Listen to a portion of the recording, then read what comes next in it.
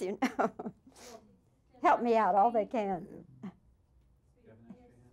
You start out loud. Okay. It's out of here. You want me to call you Tony or Anthony? Oh, Anthony.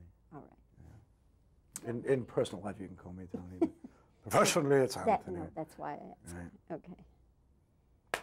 Anthony, good morning. Good morning. This time we're talking in Los Angeles. The last time it was in New York City for Whispers in the Dark. Yes. And I remember we had quite a conversation, a lot of laughs. Yeah. Yeah.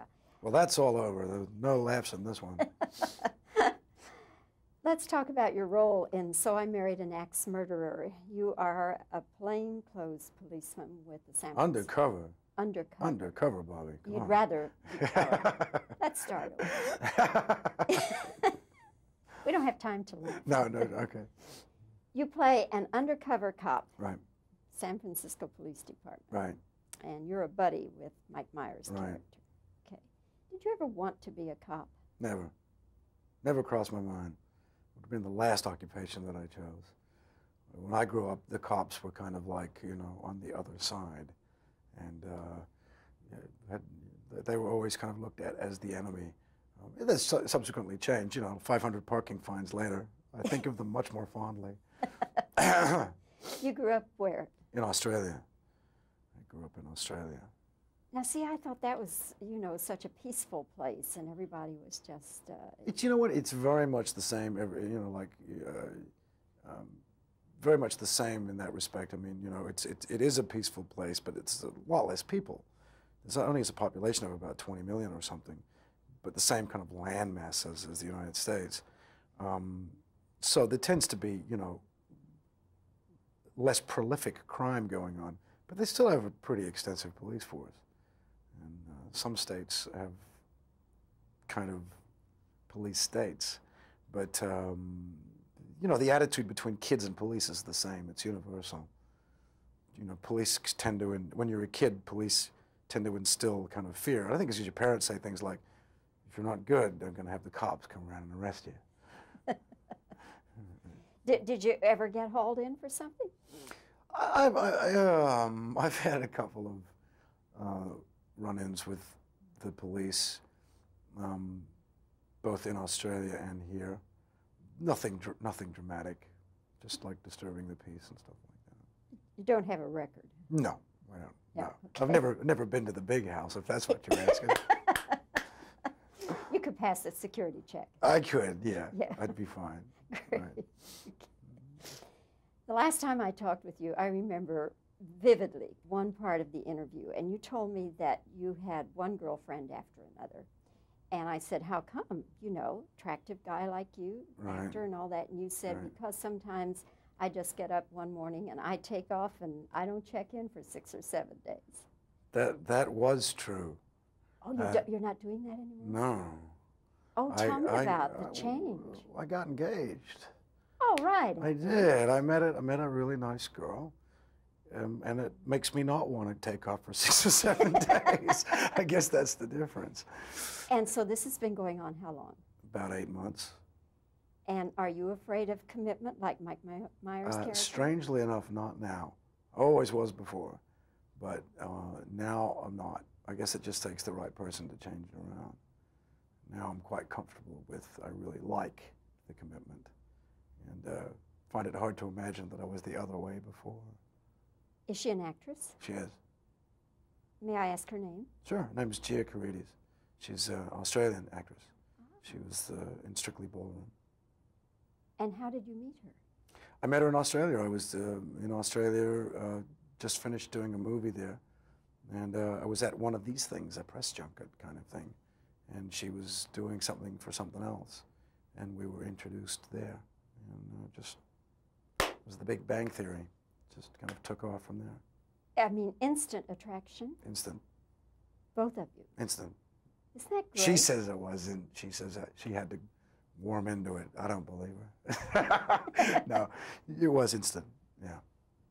And out of left field. And which role did she have in Strictly Ballroom? She plays Liz Holtz. She was the blonde one who screams a lot. Oh, yes. Yeah. Oh, she's gorgeous. Yeah, she is gorgeous. All right. And so have you set a wedding date? Or? No. No. We haven't taken it that far yet. Not that close to Yeah, commitment. we're thinking about next year Yeah, sometime, but it's definitely happening. But next year. that's great. Will it be in Australia? Yeah, in Sydney. See, every time I only talked with you once before, but I'm always struck by the fact that you don't sound like an Australian. Well, to me, it's like everybody's struck by that, but I've been living in New York for 12 years, so I really think of myself as a New Yorker. You know, most of my, formative years have been spent in New York, and I've really adopted New York as my home, and I really think of myself in those terms. I think if you live in one place long enough and you really embrace it, New York is one of those places that you're either going to hate it or you're going to love it. And it just suits me to a T. All right. Yeah. It's fun to talk with you. I You really too. enjoyed it. And congratulations on your role in So I Married an Axe Murderer. Thank you. And congratulations on your lady. Thank you. Thanks. Help me out all they can. You start out loud. Okay. It's out of here. You want me to call you Tony or Anthony? Oh, Anthony. All right. In personal life, you can call me Tony. Professionally, it's Anthony. No, that's why I asked. Right. Okay. Anthony, good morning. Good morning. This time we're talking in Los Angeles. The last time it was in New York City, Yeah. for Whispers in the Dark. Yes. And I remember we had quite a conversation, a lot of laughs. Yeah. Yeah. Well, that's all over. There's no laughs in this one. Let's talk about your role in So I Married an Axe Murderer. You are a plainclothes policeman with the San Francisco. Undercover. Undercover. Undercover, Bobbie. Come You'd on. rather be covered. Let's start over. We don't have time to laugh. No, okay. You play an undercover cop, Right, San Francisco Police Department, right. and you're a buddy with Mike Myers' Right. character. Okay. Did you ever want to be a cop? Never. Never crossed my mind. It would have been the last occupation that I chose. When I grew up, the cops were kind of like, on the other side. And they were always kind of looked at as the enemy. That's subsequently changed, 500 parking fines later. I think of them much more fondly. You grew up where? In Australia. I grew up in Australia. Now, see, I thought that was, such a peaceful place, and everybody was just... You know what? It's very much the same, very much the same in that respect. I mean, it is a peaceful place, but it's a lot less people. It's only a population of about 20 million or something, but the same kind of land mass as the United States. So there tends to be, less prolific crime going on, but they still have a pretty extensive police force. And some states have kind of police states, but the attitude between kids and police is the same. It's universal. Police tend to, when you're a kid, police tend to instill kind of fear. I think it's because your parents say things like, if you're not good, they're going to have the cops come around and arrest you. Did you ever get hauled in for something? I've had a couple of run-ins with the police, both in Australia and here.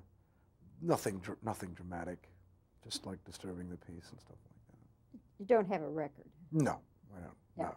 okay. I've never been to the big house, if that's what you're asking. You could pass a security check. I could, yeah. Yeah. I'd be fine. Great. Right. The last time I talked with you, I remember vividly one part of the interview, and you told me that you had one girlfriend after another. And I said, how come?